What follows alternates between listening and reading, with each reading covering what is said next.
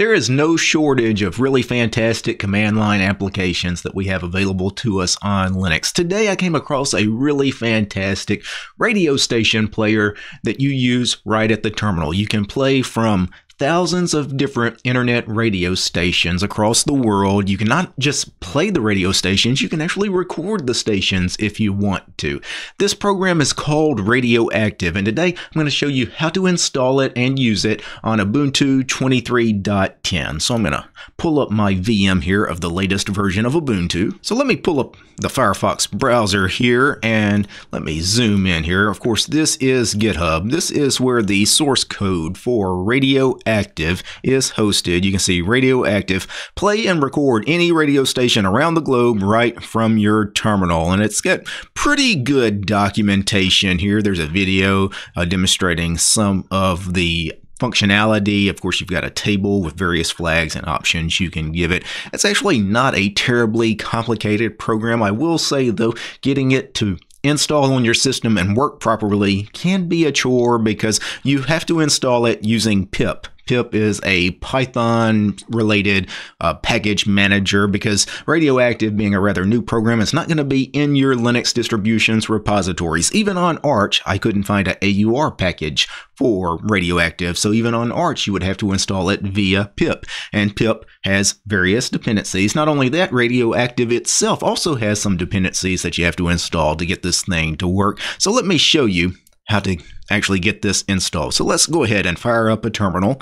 So let me open the terminal and I'll zoom way in so you can see the commands I'm going to run. Now, according to the GitHub page, how you install this should be using pip. So you run the command pip3. So this is the pip Python 3 version.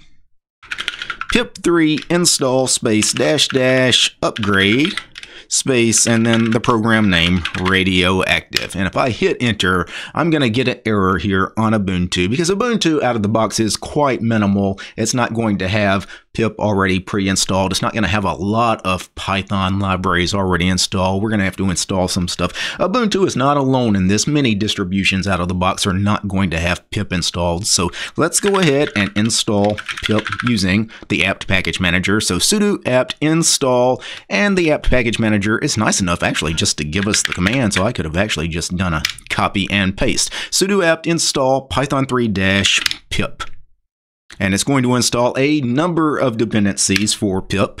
This will take about a minute or so to install. So pip has finished installing. If I up arrow to go back to my previous command, pip3 install -- upgrade Radioactive, it should work now, right? Well, let's hit enter, and no, we actually get an error. So if I move my head out of the way and scroll back up, it's going to complain. Many distributions now, when you try to do a pip install, they're going to complain that you need to have a virtual environment set up, and it even gives you the command you need to use to set up a virtual environment for your pip programs. So I'm going to go ahead and create a directory for this virtual environment. So Python 3 - m venv for virtual environment, and then the path to some directory that's going to be the virtual environment. I'm actually just going to call it venv. This will be in my home directory here, /home/dt/venv would be the full path. And I get an error when I try to run that command because you actually have to have the virtual environment program installed on your system. And once again, the package manager here, and this time Python, is letting us know we need Python 3 - venv, that package installed. So let me do a sudo apt install Python 3 - venv. So now that we have these dependencies installed, we've installed pip and we've installed venv, we should be able to actually install Radioactive now. So I'm going to up arrow and I'm going to go back to creating that virtual environment. It should work. And it looks like that command succeeded. If I do an ls, you will see I have a directory now called venv. So that's that Python virtual environment.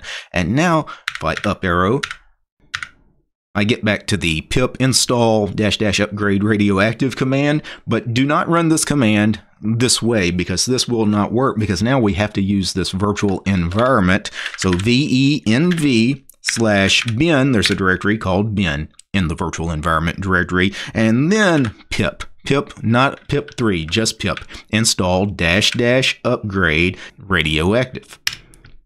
And now radioactive installs just fine. So let's go ahead and try to run radioactive. So I'm going to type venv, so the path to the virtual environment, venv/bin/radio is the name of the radioactive binary. And if I don't give it any other arguments and I just hit enter, and it's going to give us a little welcome message here. You can see a description, the creator of the program, the link to the GitHub, but really nothing else. If I up arrow and do the radio command --H for help, you can see we actually get some of the most useful flags and options available to us. One of the most useful ones is going to be the search functionality, right? Because most of the time, especially when you first install this program, you're going to be searching for radio stations. So I'm going to search, and I'm going to search for any radio station that has 80s in the name. I'm a child of the 80s. Well, I was actually born in the 70s, but I grew up in the 80s, so I really love 80s music. And you can see we get a table here of the search results here. I'm going to zoom out so the table looks correct. It gives us 100 results here for the search term 80s. And in the first column, you have an ID. And the ID, what you can do, if I scroll back, you can see, type the result of the ID to play. So maybe I want to play ID 100 here. Big R Radio 80s FM. So 100. But before I hit enter on this, I want to make sure to turn the sound off, or at least make it very low, because of obviously this music would be copyrighted. I don't want to get a strike here on YouTube. But if I hit enter on 100, it's going to start playing. Except in Ubuntu, especially the latest Ubuntu, which is a really minimal install, they don't even have FFmpeg installed on the latest Ubuntu 23.10. Now, most Linux distributions are going to have FFmpeg already pre-installed, because they'll already have audio players and video players that depend on FFmpeg already installed. But Ubuntu has no multimedia players at all installed. So let's do a sudo apt install ffmpeg. And now that we have that installed, I'm going to up arrow again and do the radio space -- search for the search term 80s. I get the same search results. I'm going to type 100 for the ID of the station to play. Give it a couple seconds and I should start hearing some music. I'm pretty sure it is playing. You guys probably can hear it. I hope not. But I can turn it up to where I can hear it. Yeah, it's definitely playing. Now, if I hit Q for the next command, Q to quit, it terminates that stream. So it basically kills that radio station from playing. So that's essentially the most common usage probably for radioactive here. One thing I could do, if I go back and search for the same search term, 80s, and I do 100 to play that stream, the next command I could perform would be, how about F for favorite? And you can see current station added to your favorite list. That's right, there is a favorite list. I'll Q to quit that stream from playing, and if I up arrow and do the radio command space -- list, you can see we have a table now of our favorites, anything that we've added to the favorite list. And right now, of course, I only have the one radio station. And if you want to play a specific radio station, maybe you already know the URL, or maybe you get the URL because you do the list command to get your favorite radio stations. What I could do is I could just highlight that URL here in the terminal, and I could do a Control-Shift-C to copy, Control-Shift-V to paste, and then radio -- play, and then that URL, and then it will just specifically play that stream. Or you could go get a radio station URL off the internet. Now, one other thing you could do, that station is playing in the background right now. Say I want to record that station. Well, you have this command here, RF, for record to file. Let me hit enter on that, and then it's going to ask for the output of the file name. I'll just call the file output. And right now, it's going to start recording that station as it's playing. Until I stop it, it's going to keep forever recording that station. It's writing that to a file called output.mp3. Now I'm going to go ahead and hit Q to quit that, and then Q again to quit out of that entirely, ls, and you can see there's nothing here in my home directory. Let me see where it wrote it to. It wrote it, by default, it writes it into your music directory /radioactive. Very cool. So let's cd into music radioactive, do an ls, well, ls, and there is output.mp3. And I could test to see if it actually succeeded in recording that. I don't have any multimedia players installed. Well, I did install ffmpeg, so we do have the ffplay command. So if I ffplay output.mp3, yeah, it is playing. If I turn the volume up just to verify, yeah, it was definitely recording that radio station. So let me kill that. Now let me cd space dash to go back to the last directory we were in before we cd'd into music/radioactive, which would have been my home directory. I'm going to up arrow one more time.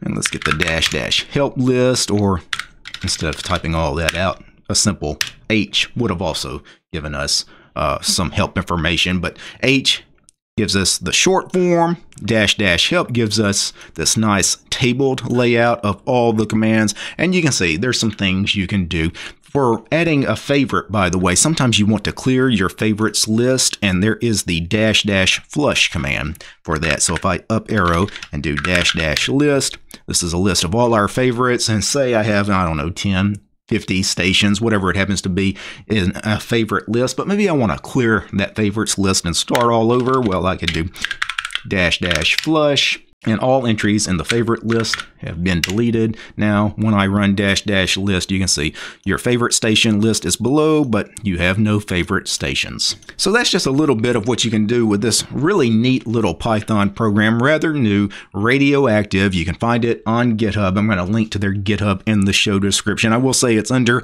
active development, so I'm sure a lot of things are changing underneath the hood with each new release, so be prepared for some changes in future releases. Now, before I go, I need to thank a few special people. I need to thank the producers of this episode, and of course, I'm talking about the producers of the show: Gabe, James, Matt, Paul, Wes, Armor Dragon, Commander Angry, George, Lee, Mythos, Nate, Urion, Paul, Peace Arch and Fedora, Realities for Less, Red, Prophet, Roland, Soul Astery, Tools, Deviler, Wargento, and Ubuntu, and Willie. These guys, they're my highest tiered patrons over on Patreon. Without these guys, this quick look at the command line radio station player Radioactive, it wouldn't have been possible. The show is also brought to you by each and every one of these fine ladies and gentlemen. All these names you're seeing on the screen right now, these are all my supporters over on Patreon. I don't have any corporate sponsors. If you like my work and want to see more videos about fantastic free and open source software like Radioactive, subscribe to DistroTube over on Patreon. Peace, guys. The 80s was clearly the best decade for music.